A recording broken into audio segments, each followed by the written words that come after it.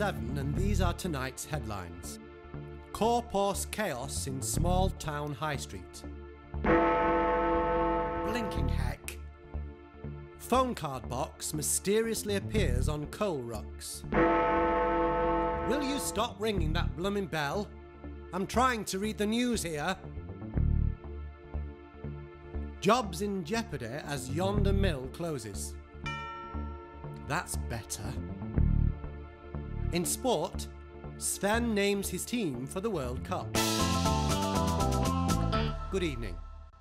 This is the news at about 7:10 with me, Donald McTrevor. In another freak accident today, an armchair fell off the back of a furniture lorry on the East Lancs Road. It was rushed to Lee Infirmary, where doctors later described its condition as comfortable. The Arabic news organisation Al Jazeera claims that Osama bin Laden is still alive and well, despite rumours that he's been injured or killed in American bombing raids on Afghanistan. They have released a new video, which Al-Qaeda claims must be recent, because in it, bin Laden talks about how rubbish the Wigan rugby team were at the weekend. A spokesman for the Home Office says that it could have been made at any time in the last 2 years. Other news now. And following the reforming of the band Take That, the supergroup Hearsay has announced that it will also be getting back together. Irish pop impresario promoter Louis Walsh says he has found the perfect place for their comeback concert. It will be played in the Phone Box on the corner of Hamilton Street and Crabtree Lane in Atherton. Mr. Walsh says that all 4 tickets were sold within a week of their release. He says the gig will be packed out with standing room only. A plucky gang of robbers has raided a Securitas depot in Warrington. Police say they have got away with several £100,000, as well as a packet of cigarettes, Twix, and yesterday's Daily Star, the one with the sexy picture of Nicky Sanderson on the front. Anyway, a spokesman for Cheshire Police investigating the robbery says that the raid took place earlier this morning, and if they managed to get onto the M6, they could be yards away by now.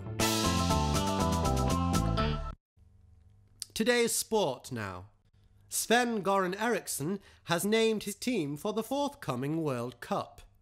It's called England.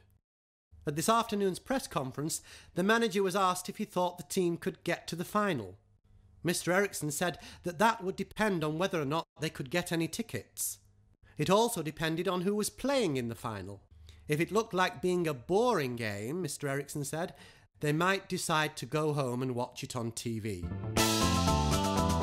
Still on football, and Germany's World Cup aspirations lay in tatters this morning after last night's humiliating 1-0 defeat against Lee RMI under-12 girls' reserves. Germany's manager, Jürgen Klinsmann, said after the match, "There are no easy games at this level. The pitch was bumpy and the grass was a bit long." So that's all for today. We'll be back tomorrow at round about the same time, or near enough. Until then, from all of us at the news at about 7:10, good night.